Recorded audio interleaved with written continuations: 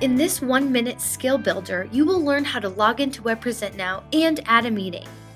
To get started, you'll need your username and password.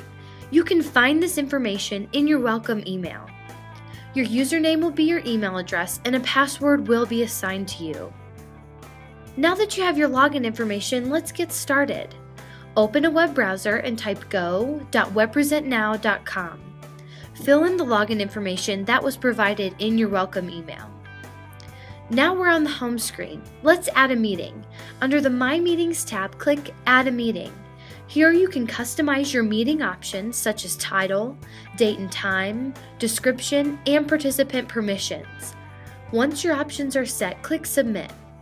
We're back on the home screen where your meeting is listed, and in under 60 seconds you learned how to log in and add a meeting with WebPresentNow.